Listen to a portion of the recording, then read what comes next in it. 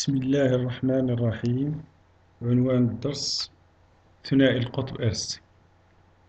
نتناول في هذا الفيديو إن شاء الله دراسة نظرية لاستجابة ثنائي القطب إرسي لرتبة توتر الصاعدة. نعرف ما معنى رتبة توتر الصاعدة، وكذلك المعادلة التفاضلية وحلها. في البداية تعريف رتبة توتر الصاعدة. تعريف رتبة توتر الصاعدة.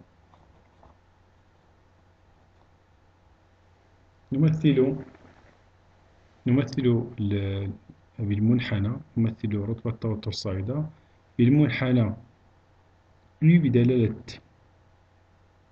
منحنى U بدلالة U التوتر المطبق بين مربطي ثنائي القطب RC. وكيف يتغير التوتر المطبق بين مربطي ثنائي القطب RC. وثنائي القطب RC عبارة عن موصل أومي ومكثف مركبين على التوالي. إذن رتبة توتر الصاعدة عندما يكون T أصغر من صفر، T أصغر من صفر، توتر يكون منعدم. توتر U يساوي صفر. يمكن أن نعبر عنه أيضا بقاطع التيار مفتوح. قاطع التيار مفتوح. إذا كان قاطع التيار مفتوح يعني التوتر يساوي صفر، إذن يكون التوتر صفر إذا كان T أصغر من صفر. T أصغر من صفر، توتر U يساوي صفر. عند اللحظة T تساوي صفر نغلق قاطع التيار، التوتر تصير قيمته تساوي U. إذن لحظيا يتغير من صفر إلى القيمة U. قيمة U هي قيمة القوة الكهرومحركة التي يعطيها المولد المؤمثل للتوتر. إذن بالنسبة لT أكبر أو تساوي صفر، T أكبر أو تساوي صفر، توتر U يساوي E، هو نعبر عنه بقاطع التيار مغلق. قاطع التيار مغلق أي التوتر بين مربطي RC يساوي E. إذن هذا هو تعريف رتبة توتر الصاعدة. إذا كانت T أصغر من صفر U تساوي صفر، وإذا كانت T أكبر من صفر، T أكبر أو تساوي صفر، U تساوي E. نسمي هذا تغير المفاجئ للتوتر رتبة توتر الصاعدة، ينتقل من صفر إلى E، يسمى رتبة توتر الصاعدة. المعادلة التفاضلية.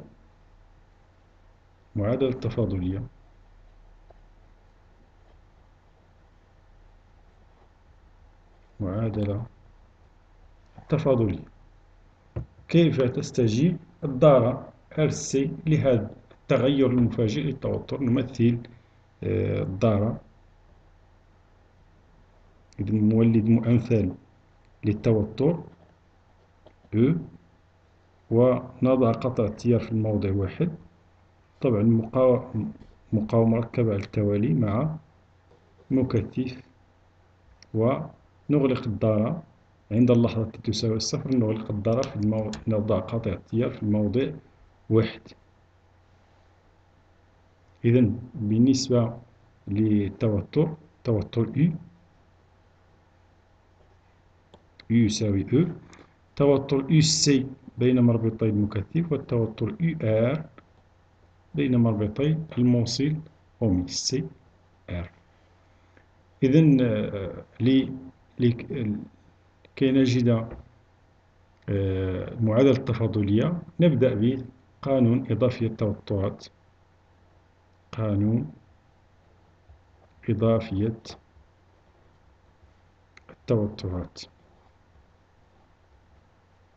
قانون إضافية التوترات UC زائد UR تساوي يو سي زائد يو ار تساوي يو أي تساوي أو.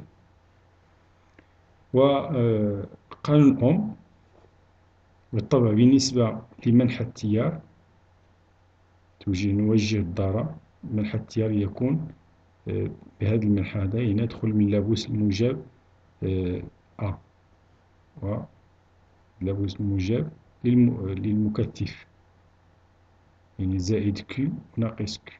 دائما نوجه الضارة بحيث يدخل من اللابوس الموجب. إذن قانون أوم في هذه الحالة يو ار تساوي ار في إي. بالنسبة لإي أيضا إي تساوي دي كيو في حالة تيار متغير. دي كيو على دي تي تساوي سي دي يو سي على دي تي. ونعوض في المعادلة التفاضلية، نعوض في المعادلة الأولى يو سي زائد يو ار تساوي ار إي سي دي يو سي على دي تي تساوي أو. وتسمى هذه المعادلة المعادلة التفاضلية التي يحققها التوتر يو سي. تسمى المعادلة التفاضلية التي يحققها التوتر يو سي. توتر يو سي. يمكن أن نقسم أيضا على القيمة ار سي ونجد يو سي على ار سي زائد دي سي على دي تي تساوي أو. فنحصل أيضا على يمكن أيضا أن نجد معادلة التفاضل تحققها الشحنة كيو. ملحوظة المعادلة التفاضلية التي تحققها الشحنة كيو نأخذ نفس العلاقة ونعوض يو سي بالقيمة كيو على سي زائد ار سي دي على دي تي. يو سي تساوي كيو على سي تساوي. فنجد أيضا كيو زائد ار سي دي كيو على دي تي تساوي سي أو. هذه المعادلة التي تحققها الشحنة كيو. بالنسبة لحل المعادلة التفاضلية، الحل المعادلة التفاضلية، حل المعادلة التفاضلية يكتب الحل على الشكل التالي. يكتب الحل على الشكل التالي يو سي لتي تساوي يو سي تساوي أ إكسبونسيال ناقص ألفا تي زائد بي، بحيث أ وبي وألفا ثوابت. أ وبي وألفا ثوابت طبعا نحددها بالنسبة للحل. إيجاد حل المعادلة التفاضلية نحدد فقط الثوابت. يكفي تحديد ثوابت أ و B وألفا. كيف نحدد هذه الثوابت أ و B وألفا؟ تحديد B وألفا. ألفا نحدد B وألفا بالمعادلة التفاضلية. نحدد B وألفا بالمعادلة التفاضلية. إذا نشتق يو سي بالنسبة للزمن دي يو سي على دي تي تساوي. عفوا أعيد الشطر الذي لم يظهر على الشاشة. إذا قلنا ملحوظة المعادلة التفاضلية تحققها كيو. نعوض يو سي بالقيمة كيو على سي زائد ار سي، نعوض أيضا يو سي كيو على سي تساوي أو، ونجد كيو تساوي زائد كيو زائد ار سي دي كيو على دي تي تساوي سي في أو. حل المعادلة التفاضلية، قلنا يكتب الحل على الشكل التالي: يو سي تساوي أ إكسبوننسيال ناقص ألفا تي زائد بي، بحيث أ و بي و ألفا ثوابت. نحدد هذه الثوابت بي و ألفا، نحددها بالمعادلة التفاضلية. نشتق بالنسبة للزمان أ ناقص ألفا إكسبوننسيال ناقص ألفا تي مشتقة بما أن بي ثابتة، إذا المشتقة تساوي صفر. إذا ناقص ألفا أ إكسبوننسيال ناقص ألفا تي. نعوض القيمة في المعادلة التفاضلية. إذا يو سي أ إكسبوننسيال ناقص ألفا تي زائد بي، نعوض يو سي بالقيمة أ إكسبوننسيال ناقص ألفا تي زائد بي. نعوض أيضا زائد ار سي عامل لناقص ألفا أ إكسبوننسيال ناقص ألفا تي تساوي أو، ونعمل أ إكسبوننسيال ناقص ألفا تي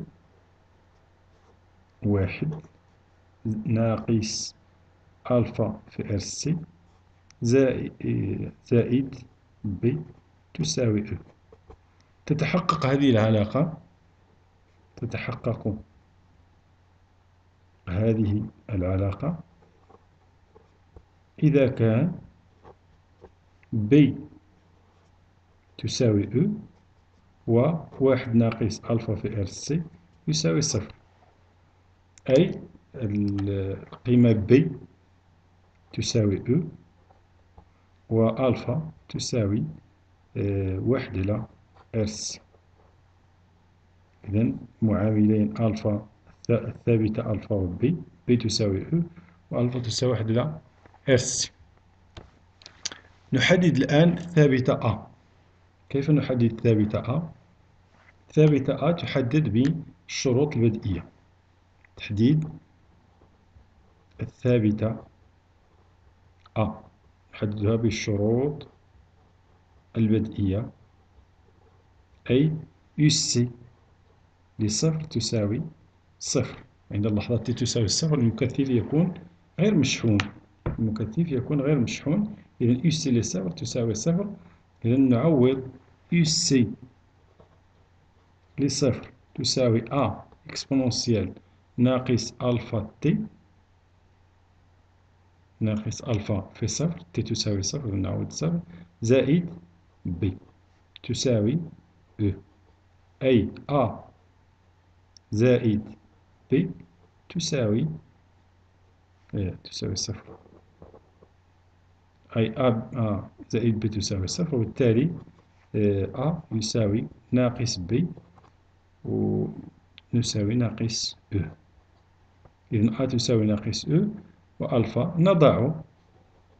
نضع طو تساوي ار سي وهي ثابتة الزمان، ونحصل في النهاية على المعادلة أو الحل المعادلة التفاضلية يو سي لتي تساوي أ قلنا ناقص أو إكسبوننسيال ناقص تي على طو، لأن ألفا تساوي واحد على طو زائد أو، أي أو عامل واحد ناقص إكسبوننسيال تي على طو، أي يو سي تتزايد بدالة أسية مع الزمن.